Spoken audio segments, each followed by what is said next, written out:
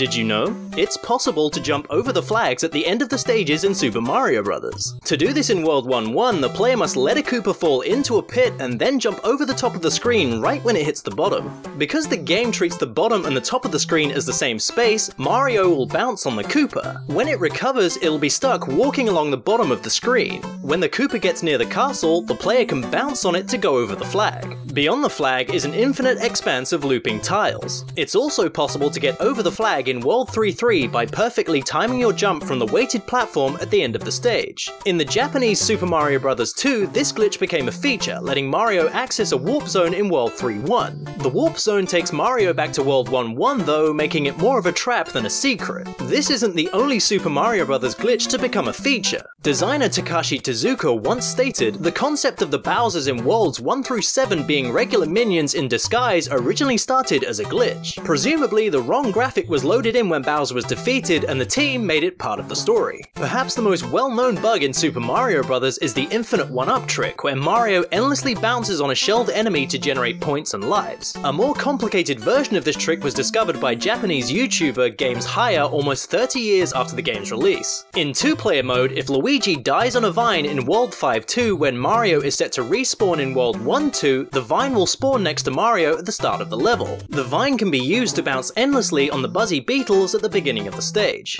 This trick can only be done if the game has been beaten already. Interestingly, the glitch also works in the Super Mario All-Stars version of the game.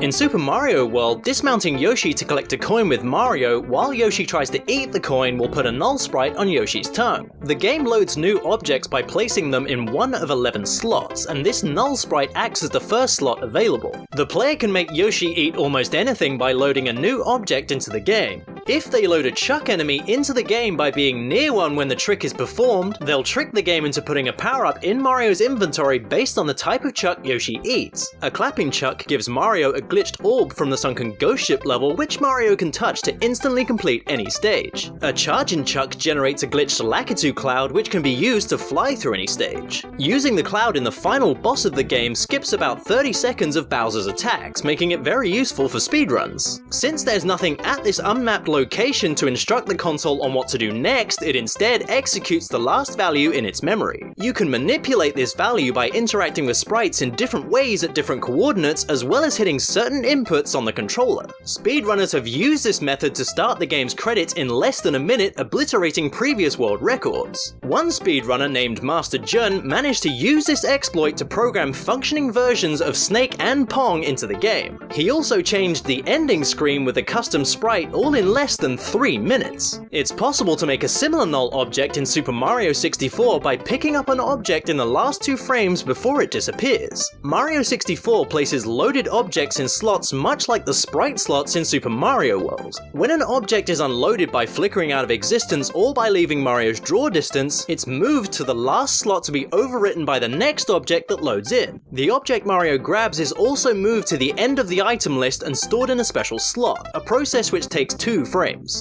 If the object is unloaded during those frames, Mario will end up holding a slot that can be overwritten by whatever loads into the game next. This can be anything from coins to chain chomps or even stars. The original object will stay where it is in the world while Mario holds a copy, but if you drop the cloned object, it will replace the original, sometimes with weird results. Using this, YouTuber Panencoke 2012 spawns enemies to make bridges that Mario can cross. He does this to complete missions without pressing the A button, or in other words, without jumping. His current 100% run of Super Mario 64 only uses 37 presses of the A button. Individually, 100 of the game's 120 missions can be completed without pressing the A button at all. Meanwhile, hackers and speedrunners are looking for other missions to pursue. Twitch streamer Dota Teabag accidentally warped upwards while trying to land on a platform in TikTok Clock. Other common bugs can instantly change Mario's position like this, but most warp Mario downwards. Only one other glitch can warp Mario upward.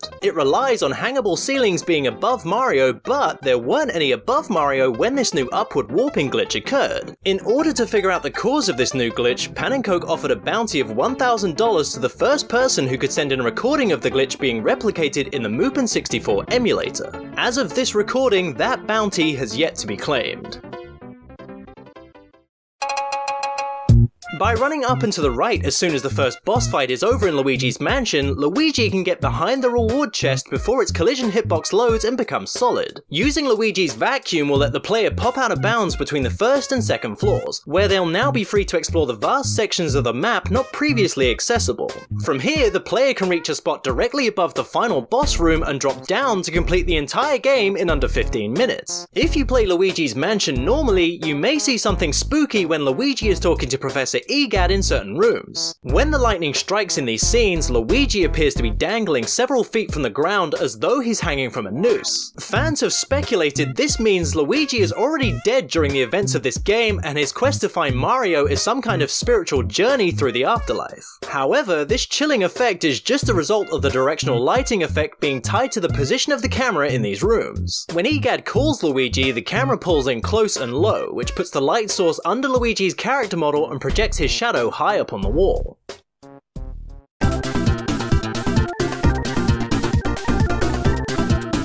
Did you know? The Sonic series didn't even get past the first game's title screen without a glitch. The text "Press Start" button was supposed to show up in the final game, but doesn't. Sonic Retro user Quickman discovered that this text still exists in the game, but isn't shown due to a programming bug. The Sonic Team Presents screen uses the same chunk of memory as the Press Start button text, and as the memory isn't cleared properly, Press Start button doesn't appear. It's possible that the Sonic Team Presents screen was added or modified after the title screen was finished, and the game's code wasn't updated to accommodate the change. The Sonic series went on to have so many glitches that the Sonic 3 instruction book actually referenced them. The manual says these game-ending bugs are Robotnik's diabolical traps, and advises the player to reset their console if they fall into a trap they can't escape from. Glitches also had a large impact on Sonic's early fan community. According to Sonic veteran Yuji Naka, the debug mode was left in Sonic 1 because they felt players would have fun with it. One of the series' more infamous glitches came from this decision. The palette-swapped Sonic, dubbed Ashura by fans. To activate the glitch, the player must input both the level select code and the debug mode code. Then enter Emerald Hill Zone and rapidly place waterfall sprites. If done correctly, Sonic's palette will change from the familiar blue to green, red, and black hues. This glitch happens because there's limited space in the sprite status table, which stores information about the game's sprites. When enough waterfalls are placed, they exceed the table's memory, and the data spills over into the neighboring palette cache, altering Sonic's colors. The glitch was first discovered by Charles Keegan Mugg, who ran a Sonic fan site in the early 90s dedicated to the Japanese games and media. He dubbed the glitch recolor Ashura. While the glitch seems fairly innocuous, it had a huge impact on the Sonic community, with fans attaching themselves to the character and creating art, comics, and fan fiction around Ashura. A similar bug can be found in the Sega 32X game Knuckles Chaotix. By entering the stage select code, the player can pick an unknown character whose name only appears as a series of asterisks. The character uses Knuckles' sprite, but with a garbled color scheme. This character has been dubbed Weknia by the community, a portmanteau of white and echidna. To explain Weknia's existence, we need to look back to Knuckles Chaotix's prototype on the Genesis, Sonic Crackers. Crackers lacked the expanded cast of Chaotix, instead starring only Sonic and Tails. As development progressed, the cast and even the console completely changed. However, remnants of Sonic and Tails' presence can still be found in the final release. Mighty occupies the first slot in the character select screen, and his sprites are clearly based on Sonic sprites from the Crackers prototype, alongside some from Sonic CD. This would mean Mighty is a modified Sonic, explaining his placement as the first character. Weknia is in the second character slot. This suggests the character is just leftover code from Tails that latched onto whatever moves and art assets the code was pointing at. This theory is all but proven by prototype 0119. In this build, holding up and jump will make Weknia float, which, while not animated, functions identically to Tails' flight. Although 2D Sonic games have their share of glitches, 3D Sonic games are more closely associated with bugs. The weak collision detection in Sonic Adventure lets players perform many tricks to access areas they aren't supposed to. In the Dreamcast version, the player can complete Sonic's final egg extremely quickly using a glitch. By charging up a lightspeed dash and then spin dashing off the ramp at the start, the player can clip out of bounds. If done correctly, they'll find an animal capsule, which ends the level. It's unknown why the capsule was left here, and it was removed in subsequent ports. The Sonic Adventure Bug Database is a collection of bug reports made by internal staff between 1998 and 1999, and has many entries after the game's Japanese release. The database is currently hosted online and illustrates some of the problems Sonic Adventure faced. A number of bugs are the game testers voicing concerns or suggesting content to be added. Some comments include suggesting a multiplayer mode in Twinkle Park, concerns about Tails following Sonic into the shower in Casinopolis, asking for the level Lost World to have a different name, perhaps to avoid association with the film, and even a suggestion that Sonic shouldn't be able to take a Chow egg from a store, as it violated Sega's guidelines on encouraging antisocial behavior. Some testers also complained that the game had too many human characters. They asked that more animal characters be added, such as characters from Sonic the Fighters and Knuckles Chaotix. In Sonic Adventure 2, notes from testers can be found in the game itself. The mission descriptions for the test level read: First mission, make sure we debug this. Second mission, find 100 bugs. Third mission, find bugs that you couldn't find. And last mission, try bug 0. Despite the testers' determination, some bugs still made it into the final game. One of the series' most iconic sequences, the truck chase in City Escape, can be ruined if the player turns around and air dashes at the truck as soon as it appears. By dashing with precise timing, Sonic will intimidate the truck into reversing through the barrier, letting the player finish the level in peace. This glitch occurs because of a constant distance buffer between Sonic and the truck. If the player defies expectations and turns around at the right time, the truck ends up reversing to maintain the buffer. In the game's Chow Garden, the player has the option to sell their unwanted items for rings. The player's ring total is saved in the game's save slot, which is separate from the Chow Garden save slot. As the game save slot updates before the Chow Garden save slot, by selling items at the Chow area and then quitting without saving, the player can update their ring total in-game without losing any items. Despite this being a fairly popular glitch, it was not fixed in any version of the game. The Chow Garden is associated with another glitch, known as the Chow Key glitch. If the player dies, there's a 75-frame window before the screen fades out, which can be useful for glitching. If the player dies as they complete the level, they will be sent back to the previous checkpoint in full control of their character as the results screen appears. If the player then collects the Chow Key right as the level ends, the game will wrong warp the character. Rather than send them to the Chow Garden as it normally would, it instead sends them to the test level. This glitch doesn't work on the Dreamcast version, but in versions with a 16:9 aspect ratio, it's possible to activate the glitch in other ways. If the player locks the camera at the right distance from the key as it's collected, it won't be able to reach the HUD to become a 2D image. The key will remain a 3D model, which will also activate the glitch once the level is completed. Ordinarily, this glitch will send the player to the test level, but it's possible to use it to reach other levels. By playing a best of 3 in multiplayer before activating the Chow Key glitch, the game will transport the player to the last level played in the best of 3. This way, levels can be played by characters they weren't designed for. It's theorized that the game has a value that tracks if a player came directly from one level into another without going through a menu, which can be done in a best of 3 or by using a Chow Key. When the player collects a Chow Key, this value is set to send them to the Chow Garden once the level ends. With the Chow Key glitch, this value is not updated, so it'll send the player to the last value entered. The test level is evidently a default value, so it sends the player there unless they overwrite it by playing the multiplayer.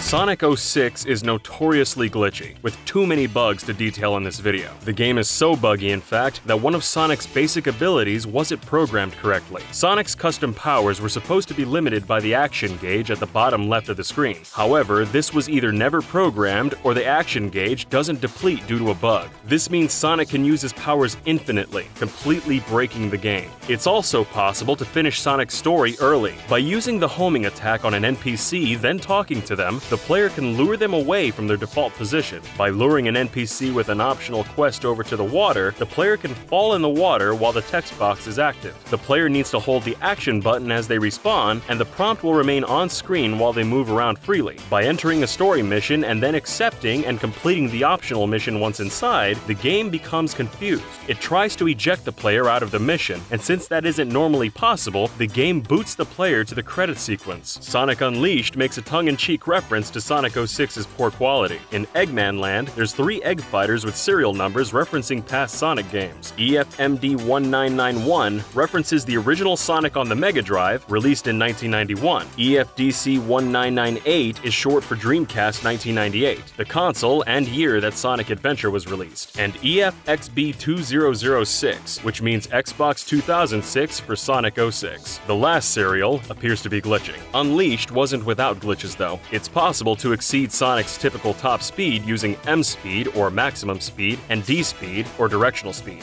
Both terms refer to the maximum speed Sonic can reach while traveling through the air, M speed in 3D and D speed in 2D. The glitch involves pushing the analog stick gently in a specific direction and then accelerating quickly. If the player performs this correctly and then jumps, Sonic will retain a lot more speed than he is supposed to. Skilled players use this trick to get out of bounds and skip huge chunks of the level. It's also possible to perform this glitch in Sonic Generations, although it's a lot trickier to pull off. In Sonic Boom: Rise of Lyric, the player can pause while Knuckles is rising before a ground pound to reset the action. This allows them to use the ground pound again, rising slightly higher. They can continue to pause and ground pound to jump infinitely. This glitch, along with many others in the game, was fixed in a patch released in January 2015. The patch was 1 GB, which was fairly large for the Wii U. The reason the patch was so large was because the level geometry and collision are stored in Steam files, which cannot be changed. Altering the tiniest bit of a stage meant replacing it entirely.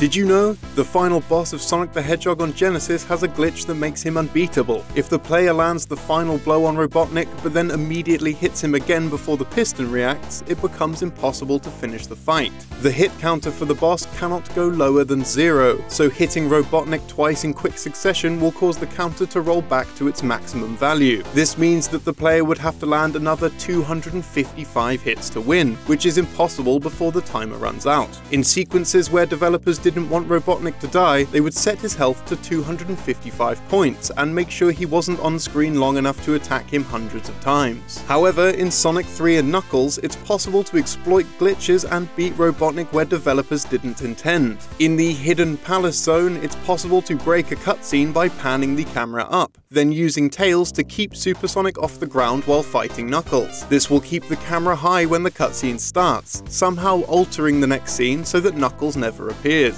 Instead of fighting Knuckles, Robotnik will attack where Knuckles was supposed to be, and then stay still, allowing the player to hit him. Hitting Robotnik 255 times will bring his counter to 0, and he will burst into a flicky. If Sonic lands on spikes in Sonic 1 immediately after taking damage, his invincibility frames won't activate, and without rings, the player will immediately lose a life. While it's debatable whether or not this is a bug, it was changed in sequels as well as subsequent re-releases of the game. Although more of an oversight than a glitch, the mobile port of Sonic 2 also fixed the infamous spike-related mishap. Mystic Cave Zone Act 2 has a deep pit with spikes at the bottom. The pit is a beginner's trap, intended to kill the player if they rush into it. If the player has unlocked Super Sonic, the player is forced to wait minutes until their rings tick down to 0. The pit became something of a meme in the Sonic community, and was fixed in the 2013 mobile port by combining it with another fan-favourite talking point. It became the entrance to the Hidden Palace Zone, a level from the original release that gained a lot of attention in the community. There is a popular glitch in the classic games known as zipping. Normally, the collision detection in these games is programmed to prevent Sonic from entering walls. However, if the player manages to force Sonic into a wall, then pushes against that wall, the collision detection will shoot Sonic in the opposite direction at great speeds. This, in effect, makes Sonic zip across the level. With enough speed, it's possible to zip past the first pixel in a level. However, the game will read the player's X position as -1, a location that does not exist, so it will instead position the player at the end of the level, the maximum possible value. This is known as level wrapping. It's also possible to wrap through certain levels vertically in Sonic 2, 3, and Knuckles. If the player pans the camera to its lowest point and then jumps, the game will scroll the screen down to find the player. Collision detection isn't loaded for off-screen objects, however, so Sonic will fall during this glitch, passing through geometry, enemies, and kill planes. This glitch will only work in levels that have long vertical shafts, which wrap endlessly to make the pits appear larger than the game can make them. Normally, Sonic's position is tracked to the top left corner of the map. However, this point doesn't exist in an infinitely looping level, so the left corner of the screen is used instead. When the player pans the camera down and jumps, it will read Sonic's vertical Y position as -1 and try to move the camera down to him, similar to the zipping glitch. The Genesis version of Sonic 3D Blast had a secret where the player could wiggle or tap the cartridge to access a level select menu. This is actually a result of the game crashing, and ironically only occurs because of Sega's strict quality assurance. The company would subject each game to rigorous tests, so that they would never crash after purchase. This could often take weeks, and a a developer would have to repeat the process if their game failed. To avoid this, programmer John Burton coded the game to display an error message when it crashed, giving him specific feedback on what went wrong and how to fix it. However, when submitting the game for testing, Burton changed the error messages to redirect to a secret level select. Catastrophic errors, including disconnecting the cartridge from the console by wiggling it, would now open a level select menu instead of an error message. Because the menu didn't seem like a glitch during the approval process, whoever was approving the game would just assume it was a secret. Burton's plan worked, and the game was approved.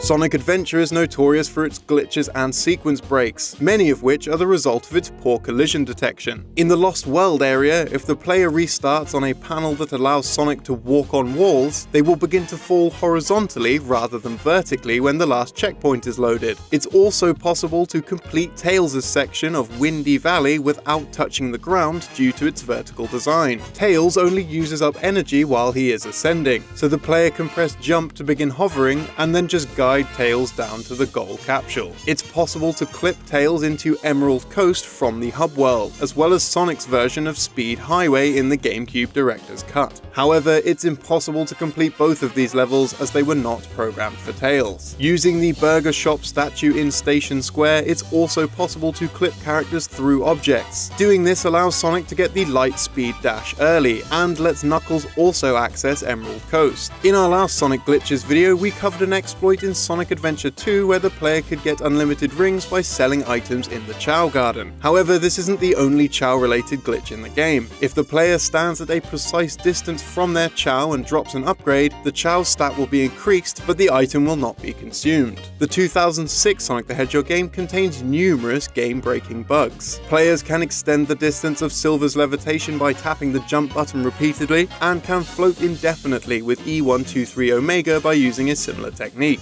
It's also possible to lift Sonic into the sky by standing on top of an indestructible box and kicking it repeatedly to gain height. These tricks let players float almost indefinitely, and reach areas they aren't supposed to. In Wave Ocean, going off a ramp early during the Mach Speed section can lead to Sonic falling short and landing on a bridge. This always results in a death, as players take damage when they collide with objects, and it's impossible to stop moving during these sections. Touching certain loops at the wrong angle will cause the player to be catapulted off instead of completing the loop. Additionally, loops don't have physics programmed, and players can walk up them and stand upside down as if they were solid ground. Though this isn't normally possible, glitches allow for characters who aren't Sonic, Shadow, or Silver to complete levels. Doing so reveals that they have fully functional victory animations and voice lines, implying that they once played a larger role in the game. Boss fights against Silver are notorious for their numerous glitches. If Silver catches Sonic or Shadow while they are near a wall, it's possible to create an inescapable loop. Silver will throw the player into the wall, which causes them to lose rings. However, one ring will be collected unintentionally, and Silver will immediately freeze the player again. They will be caught in a loop of being frozen, thrown, and collecting their single ring until they either exit or restart in the main menu. Similarly, if Silver catches the character while they are in the air, he will throw them upwards until they hit the skybox and die. It's possible to skip the trigger to change between 2D and 3D sections in Unleashed, Colors, and Generations, allowing the player to sequence break. Using this trick, it's possible to dip underwater and immediately resurface while in 3D in the Sonic Colors level, Aquarium Park. It's not normally possible to go underwater here in 3D, so the game will act as if Sonic is submerged, allowing the player to jump infinitely. Using glitches like this, the player can access other acts in the same zone, because Sonic Colors will load every act's level geometry when entering a zone. However, it will only load items, enemies, and obstacles for the act the player entered. In Sonic Lost World, if a player jumps on top of a bumper in Frozen Factory Zone 3, the graphics would glitch out and display a harsh strobe effect. This ran the risk of causing seizures in some people, and was quickly fixed with a patch. However, it's possible to access the strobe using another exploit. If Sonic double jumps back onto a wall he's already climbing, he can then wall run indefinitely. In Desert Ruins Zone 4, the player can use this to stick to a wall through the tornado tornado, which will warp Sonic beyond the kill plane. This causes the strobe effect to begin. A short demo for Sonic Forces was released in Japan in October of 2017, which forced the player out of the level after only 1 minute. However, by pausing the game on the same frame that a QuickTime event was completed, the timer would freeze, allowing the player to finish the level. The full release of Sonic Forces also had several glitches. At the beginning of the first level, if the player presses the stomp button, Sonic will fall to his death. It was entirely possible for this to be the very first thing the players encountered in the game, and was quickly patched out. Additionally, if the player inputted a frame-perfect pause during the double boost intro, its animation would continue, but at a slower speed with the effect still active. This was also patched out of the game. There were numerous glitches and technical difficulties during the 25th anniversary stream that revealed both Sonic Forces and Sonic Mania. In particular, it was ridiculed for its audio issues, including a high-pitched whine in the background throughout much of the early stream. This hiccup was referenced in Sonic Mania, where an identical tone can be heard in the background after the player beats the boss in Studiopolis Act 2.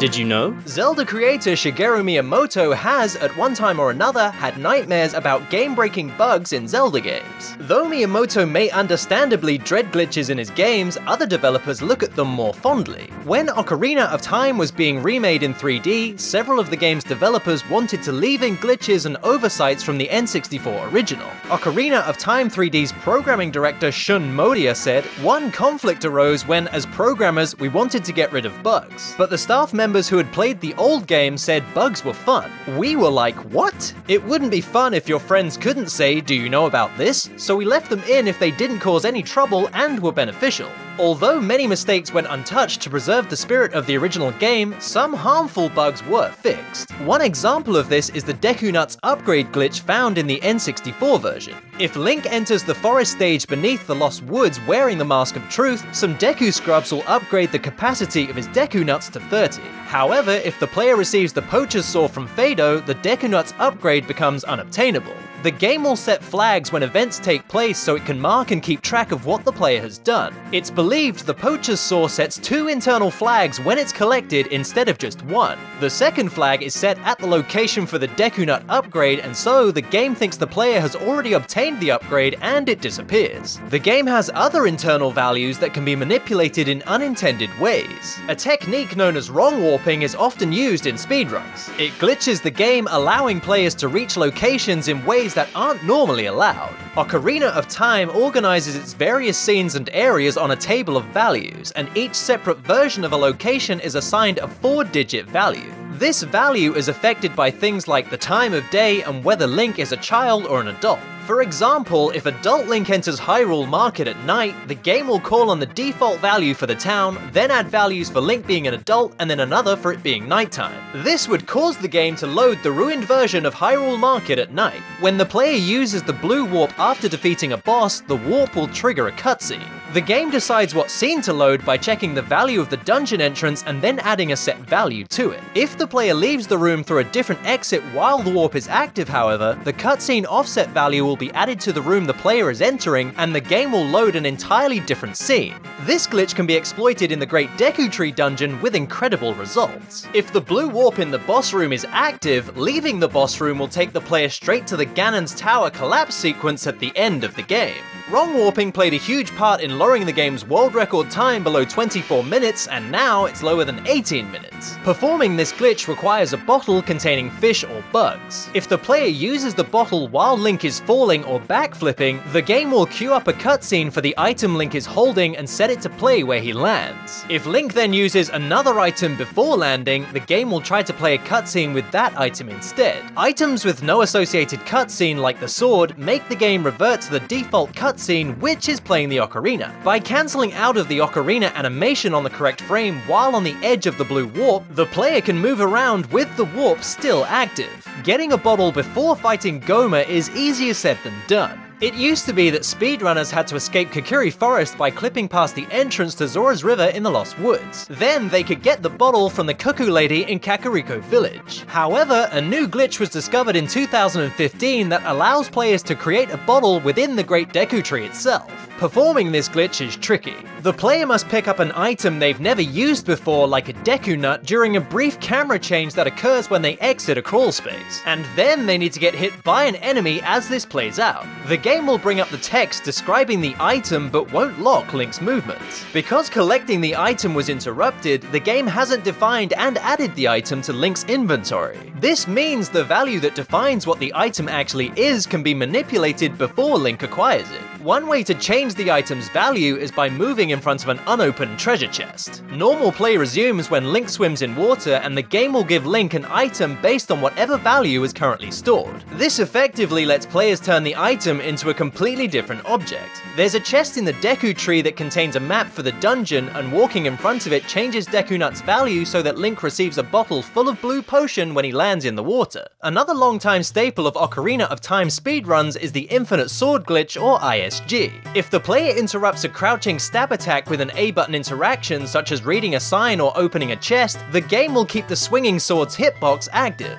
Anything that touches the sword in this state will take instant and repeated damage equal to the last attack Link performed, which is extremely useful against bosses and tough enemies. If Link is knocked back, swings his sword, or does most other things that would normally interrupt an attack in this state, the glitch will end. ISG isn't just used to deal damage though. In a normal attack state, the player is halted at edges and cannot jump or fall off them, and the effect of this carries over to the infinite sword glitch. If the player is hit by a bomb blast while doing a backflip and holding R to shield, they'll float in midair, unable to fall. This trick, known as bomb hovering, has its uses in Ocarina of Time, but is hugely useful for sequence breaking in Majora's Mask. Bomb hovering in Majora's Mask can give the player access to places they wouldn't normally be able to reach, such as the areas behind the load zones in Clocktown. These places mostly just contain low-res images of the areas beyond the loading zone, creating the illusion that the world is connected. However, one of these areas at the north end of West Clocktown contains a fully functioning owl statue, which is meant to represent the owl statue in the next area. Activating the statue enables the player to use the Song of Soaring to fast travel around the game world. The statue was never intended to be used though, so it isn't indexed as a warp location. If no other owl statues have been activated, the game will have no active warp points, and the song will warp Link to the default Song of Soaring map cursor position, which is Great Bay. This value can be changed, however. The cursor positions for the pause screen and the Song of Soaring map share the same data. This means the Song of Soaring's default map cursor position can be manipulated by moving the cursor on the pause screen map. The song's menu and the pause menu don't line up, however, so the player won't warp to the area they've selected on the pause menu. This is fairly useful, as usually the player can only warp to locations they've already been to besides Great Bay. If the player makes their way to Goron Village, for example, they can warp straight to the top of Stone Tower.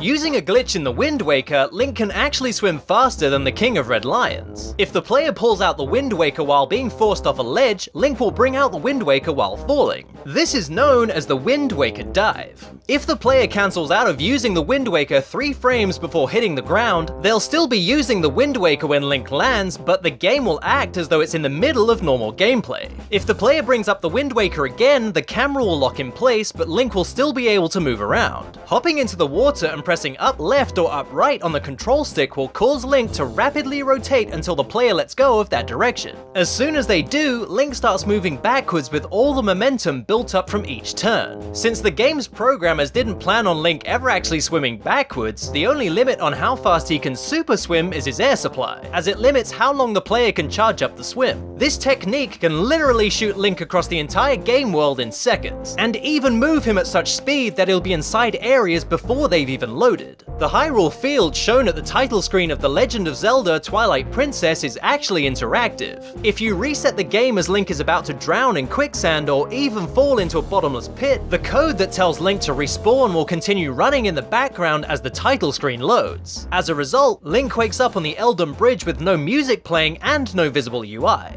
Epona can be summoned using the grass here, but you'll have to walk a ways to actually reach her. None of the load zones in the field are present, meaning Link can explore the canyons beyond them and fall out of bounds. Falling in the field will cause the UI to reappear when Link respawns, and dying after this will initiate a glitched version of the fight with King Bulbin on Elden Bridge. If the player manages to defeat Bulbin, they'll be taken to an even buggier version of Kakariko Village. The village will be stuck in Twilight even though Link is able to run around as a normal human. Link won't have any of his items, however, and opening doors here will cause the game to crash, making it impossible to progress. If we jump back to the part of the glitch where the UI has just reappeared, it's possible to perform a different glitch. When Link originally came into the title screen area, the game loaded up a dummy file used by the real-time cutscene engine for Twilight Princess's intro. When the player saves the game, they're now saving it using this dummy file as a base. When the player reloads the file, Link will start in Farron Spring. This is because the dummy file is using the game's cutscene information to decide how the player starts, and the default cutscene location is in Farron Spring. Link will also have all the flagged equipment in the cutscene dummy file, such as the hero's clothes, the Orden sword, and the Hylian shield. The game will also think Epona has already been tamed, so the player can use her to acquire the Iron Boots earlier than usual.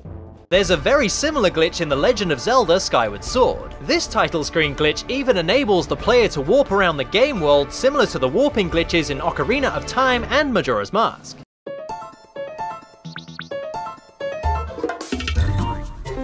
Did you know? It's possible to trigger a glitch in Breath of the Wild that spawns ice cream in the player's inventory. For currently unknown reasons, these ice cream cones will appear in the player's inventory with the name Elixir. They often have the properties of sneaky elixirs, but sometimes draw properties from other items. It's speculated that the game is pulling data from the wrong place when these items are created. This includes the ice cream image, which may have been a placeholder during the game's development. Another interesting glitch in Breath of the Wild can be found very early on and completely changes the game world. To perform the glitch, players must open a save file while outside the Great Plateau or in a shrine and go to a ledge. They must then press A to climb down and pause the game on the same frame, then go back to the title screen and start a new game. In this new save file, Link will die the moment he wakes up and spawn outside the Shrine of Resurrection. This also means that Link did not receive the Sheikah Slate. This glitch happens because some of the data from the last save file isn't cleared correctly, meaning some information is carried from one save state to the next. Because the Sheikah Slate controls the world map and fast travel, leaving it behind limits what players can do in the game. The map won't be accessible and the mini-map never appears. However, the game still acts as if the player has the slate in cutscenes and when scanning terminals. The player can also use runes using the quick select menu. There's another less expected effect of the skip: time is frozen. The cutscene that plays after leaving the Shrine of Resurrection actually starts the in-game clock. This means things like the day and night cycle as well as blood moons are disabled. However, all these effects can be reversed if the player simply goes back into the shrine and gets the slate. The player can also launch themselves long distances at high speeds in Breath of the Wild. Stasis launching involves jumping in front of an object that's about to be launched by the stasis rune. Doing so will catapult Link at a high speed in the direction of the object. Pulling out the paraglider will even allow Link to maintain that speed. A variation on this technique, known as a super launch, is executed by pulling out the paraglider on a lag frame. A lag frame is when a game's frame rate drops as it's trying to load or unload assets. This is easier to achieve if the player turns the camera towards an area filled with lots of objects. This will roughly double Link's speed, enabling him to travel much faster than he normally would. Another way to launch Link is to exit bullet time just as he bounces off a ragdolling enemy using the shield surf. Bullet time slows time down while Link lines up a shot in the air, and exiting the state at the same time he bounces off a ragdolling enemy causes him to be launched at around 20 times faster than normal. This has something to do with the way the game calculates speed during slow motion, and exiting the state during this action causes Link to speed up disproportionately. Skipping parts of Zelda games has become a standard for speedrunners. One runner by the name of Sockfolder found a way to clear the 1.1 version of Zelda on Famicom in around 3 minutes. To perform this feat, the player must enter the names for all 3 files precisely precisely as shown, then must enter the second dungeon to collect the magic flute and travel to the graveyard. They must then wait for 10 ghosts to spawn before playing the flute to enter the hidden staircase. This will teleport Link to a buggy version of the final screen where the player can meet Zelda and finish the game. This glitch works by exploiting the fact that the Legend of Zelda can normally only hold 11 sprites in any given situation. If another sprite tries to spawn, it'll be denied. That is, unless the final sprite is the magic flute. By spawning the flute when 10 ghosts are on screen, the game has effectively loaded 12 sprites including Link. In order to load this final sprite, the game will mistakenly begin searching for free space outside of the 11 bytes allocated for sprites. The first available byte it finds upon scanning is for a ghost action state, which dictates the ghost's movement. As a result of overriding the ghost's behavior with a value that wasn't supposed to be there, the game will begin loading garbage data. This would ordinarily be useless or even harmful, but in this situation, the game will eventually execute code from the name entry field. This code instructs the game to load the final room with Zelda inside.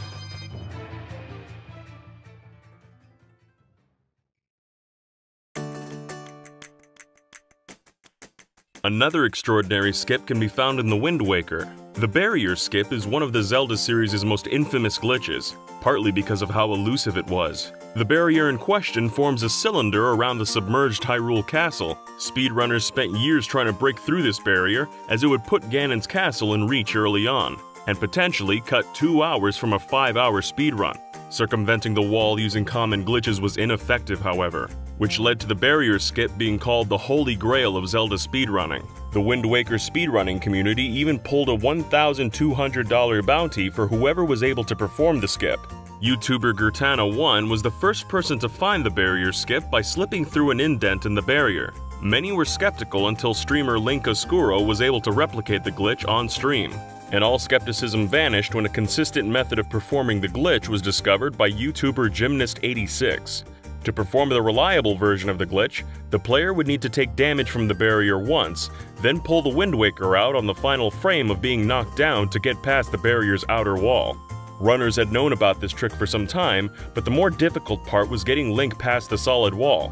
By lining up at a specific angle, pulling out the grappling hook, and then walking backwards and into the barrier at a specific point, Link will move to the right, clearing the barrier. But with this solution came new problems for speedrunners. The game requires the hook shot to reach the final boss. As the player doesn't have the hook shot when they reach Hyrule Castle for the first time, they need to perform a very specific setup. Executing this requires fairies, and a glitch known as zombie hovering, where Link must receive knockback and die while he's holding his sword. Pressing the A and B buttons while targeting will then cause Link to rise off the ground. The glitch occurs because there are a few frames after death where Link can perform a jump slash, and as he's constantly dying, he's able to continually perform a jump slash in mid-air. Surviving a zombie hover requires the player to heal Link before he lands. If Link touches the ground, he'll die. The glitch was more consistent and therefore more useful in the GameCube version, as the player could equip the Tingle Tuner and buy a potion before they landed. The Wii U version replaces the Tingle Tuner with the Tingle Bottle, meaning players would need a heart or a fairy to survive. While it's easier to perform this glitch on the GameCube, it's impossible to reach the speed necessary to perform the barrier skip. By placing a pot containing a fairy underneath the ledge in the Wii U version, resourceful speedrunners were able to figure out that Link could zombie hover and survive. This is because the fairy would fly upwards through the ledge, allowing Link to land on them after the hover. While many believed it would be impossible to perform a barrier skip in the GameCube version, a workaround was recently discovered. Through dynamic memory exhaustion, the barrier can be prevented from loading entirely. This is done by exploiting a glitch where dry-firing arrows affects the memory being used. A video demonstrating the new glitch was posted by ZSR Zelda Speedruns on July 5th, 2019.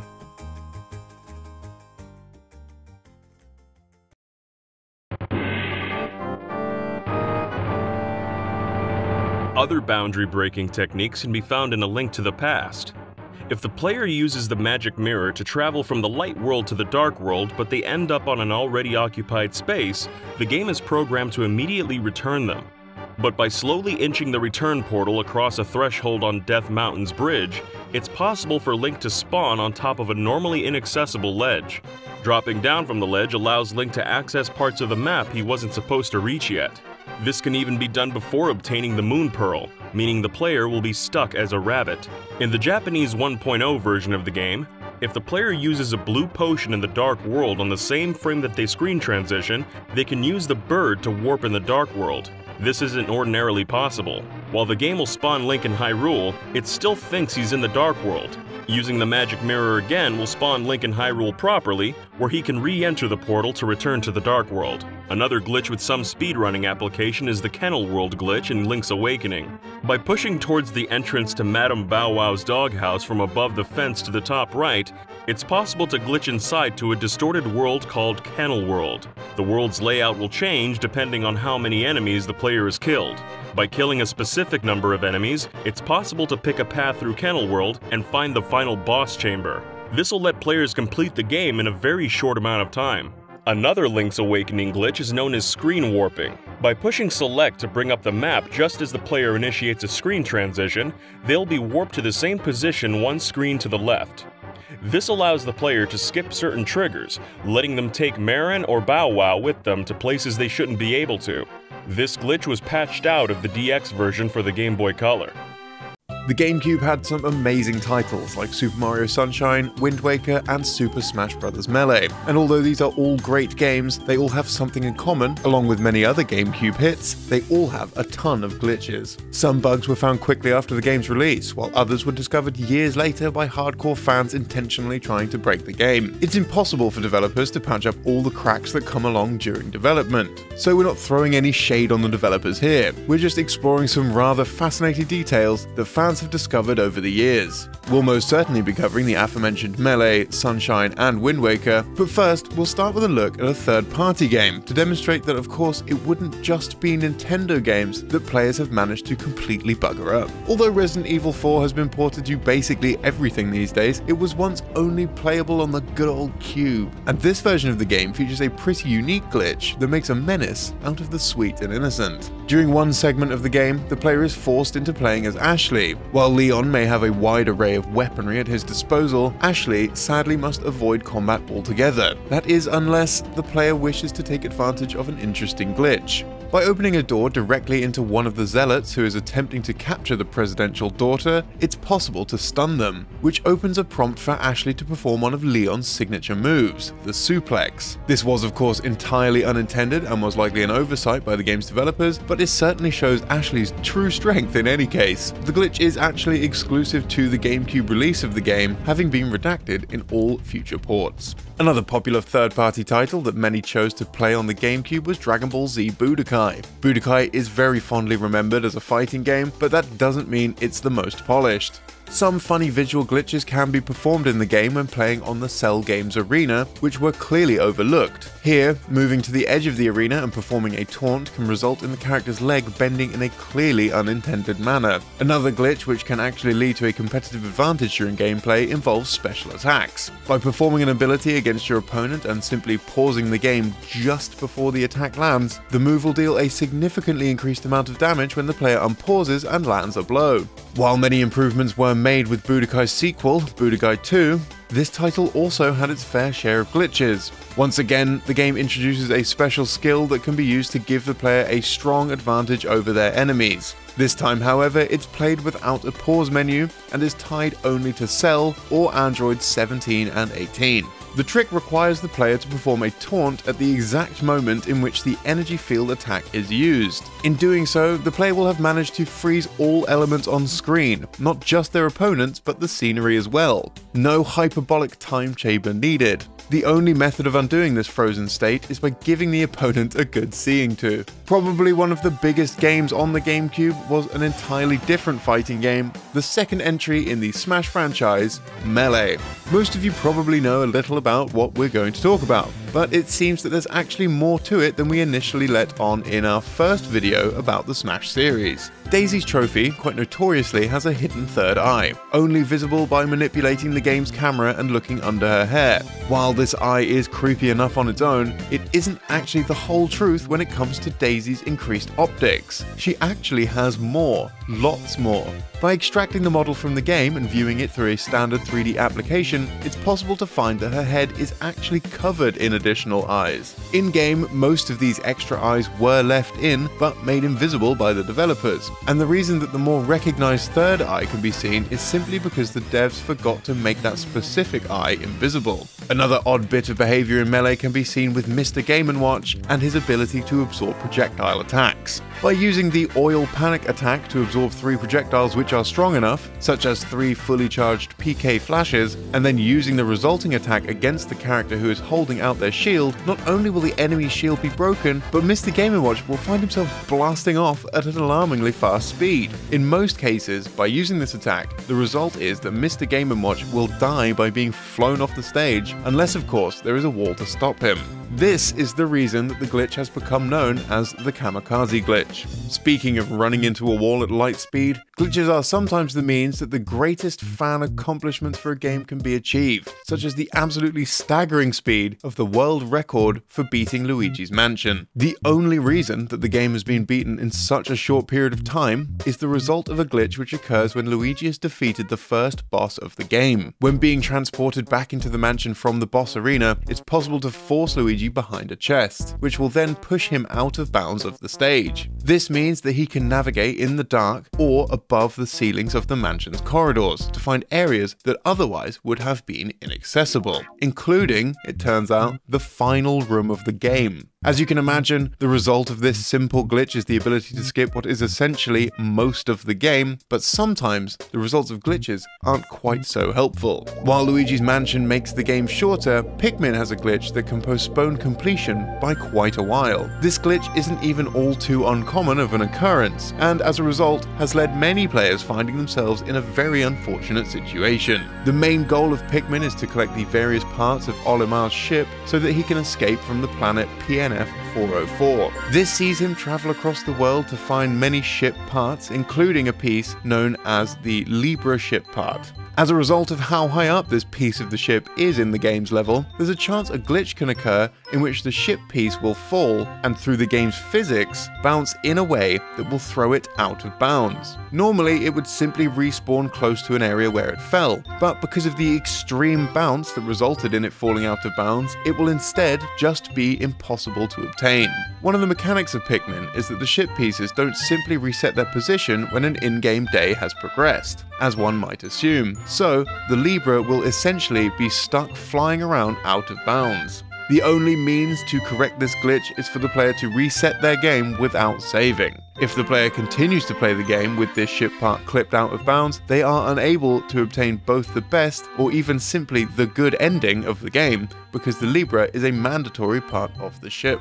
Super Mario Sunshine has a pretty fascinating glitch that doesn't really do much at all, besides from changing how the game looks. The Invisible Delfino Plaza glitch lets players visit Delfino Plaza, where all that can be seen is its occupants, flora, and a few other details. There are multiple ways of triggering the glitch, but the most well-known way of executing it is to use Flood's nozzle rocket at the entrance of the Blue Coin Exchange hut and wait for the hut's insides to pop up, then immediately dive out of the room. Mario will then be falling down to the ocean, but will stop before he hits the water on an invisible plaza. This is actually the same Delfino Plaza that Mario usually runs around on, but its geometry is not being rendered. Only the collision data and objects within it. The plaza is invisible because of how the game handles entering and leaving certain rooms. Many rooms in the game are actually bigger than the building that holds them, a little like the Doctor's TARDIS in Doctor Who. Obviously, this would defy physics. So, to get around this, developers used a system that warps Mario into a different area when he walks into a room.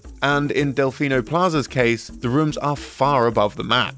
When it appears that Mario just walked into a room, such as the Blue Coin room, he actually is being teleported high up by touching a warp object. And the same process is repeated when Mario leaves a room, only he's warped downwards. When Mario is warped, Delfino Plaza also stops being rendered, and the rendering doesn't resume until Mario uses the warp to return. So if the player bypasses that warp, they get to experience a Delfino Plaza with a near total lack of detail. If you want a bit more info on this glitch, you should check out Scrumpy's in-depth video on it. Sometimes glitches can help those that want to run through a game as quickly as possible, but at other times, glitches can actually reveal a part of the game that otherwise would have never been discovered. This is the case for The Legend of Zelda: The Wind Waker, which holds a secret that would not be visible if not for a very simple oversight. It's believed that the only means of exposing this secret is by exploiting a glitch, in which the player must go to the bomb shop on Windfall Island. By equipping the Tingle Turner and trying to use it, but at the same instance opening the inventory and switching the turner for a bomb, the player will find that they actually pull out a bomb instead of the tuner. This means that the player is actually able to throw bombs in an area that under normal conditions would not allow Link to do so. Because of this, the player will then be able to use this bomb to destroy crates behind the storekeeper, revealing that there are actually pigs stashed in these crates the entire time. Cheat codes are all a bit of fun really, but when it comes to online games, cheaters can truly be a massive hindrance to the experience of other people. So it's no surprise that some companies dedicate a lot of effort to curbing exploits. Grand Theft Auto 5 is a huge game and a huge hit, but GTA Online is perhaps one of the most successful online games of all time, at least when it comes to year-on-year revenue. Part of this revenue generation, of course, comes from microtransactions, particularly for in-game cash which the player can then spend on weapons, items, property, or cars. So when a particularly strong glitch was discovered by players relating to this in-game cash, cheaters learnt very quickly you don't mess with a juggernaut like Rockstar. The apartment garage glitch lets GTA Online players purchase properties, then use some menu magic to dupe the game into giving them millions of in-game dollars for the same property. Since that's obviously against the rules of the game, Rockstar stepped in handing out a punishment so quick and severe that it was actually quite shocking. Instead of simply deleting the money that the players hadn't properly earned, Rockstar went for the jugular and unleashed a wave of full account resets, wiping characters that players had been working on for years in an instant. It's one heck of a punishment, but clearly Rockstar wanted to make an example, and what an example it was. Maybe Rockstar weren't so happy that in-game money, which earns the company a stonking volume of real-world money, could be stolen from right under their noses. A bit like something from GTA. Starting in spring 1992, Squaresoft published a newsletter titled The Ogopogo Examiner, named after a monster that appeared in Final Fantasy IV. In the very first issue, Squaresoft addressed a glitch in certain copies of Final Fantasy IV. If the player were to go back and forth between doors 64 times, the game would glitch out or become unplayable. The Ogopogo Examiner wrote this off as the curse of extinction cast by the game's final boss, Zeromus. And it's time for this episode's random piece of trivia. Today, we're looking at the late 90s platformer Space Station Silicon Valley by DMA Design, a team that would later change names to Rockstar Studios. Each stage of the game has a collectible trophy awarded for completing a specific objective for any given stage. By collecting all of these trophies, the player is able to access a bonus level at the end of the game and attain a 100% completion rating. However, during one stage of the game, Fat Bear Mountain, the developers overlooked a glitch which prevents the player from collecting the trophy. This made the stage impossible to access if not for the existence of an action replay code or patch correcting the glitch. The Hyrule Warriors games had several glitches which gave advantages to players. One glitch allowed players to collect a lot of rupees. Another glitch caused characters to swap out movesets with each other. One possible piece of unused data can be accessed through this glitch. By putting Lana's moveset over Zelda's, players could hear Zelda sing her lullaby. It's unused by both Zelda and Lana and can only be accessed through the glitch. The Switch version featured a bug in the game's co-op mode. The terrain on the second player's screen would be loaded onto the first player's screen if the game was kept on for too long. Koei Tecmo would eventually fix this issue in an update to the game. The 3DS version is one of the few Nintendo 3DS titles to have the 3D view disabled during gameplay. This was because the console had difficulty running the game with a lot of enemies. Playing on the new 3DS allowed more enemies to be on the screen, making Hyrule Warriors All-Stars one of the few games to utilize the power difference between the standard 3DS and improved new 3DS. Bethesda are infamous for the numerous glitches in their games, including some pretty weird ones. Possibly one of the creepiest examples of this can be found in the Elder Scrolls Skyrim. Throughout the game, there are mannequins that can be used to hang up spare equipment. A number of players have experienced a glitch, which causes these models to adopt the NPC AI. This has led to some spooky moments, such as having the mannequin's gaze follow the player, and sometimes even freely walk around. Did you also know that Pokemon Yellow's Safari Zone has a small secret not found in any other version of Gen 1? Or that Splatoon has a secret Easter egg referencing Tupac and Biggie Smalls? Click the video on screen for an entire hour of Nintendo facts just like these.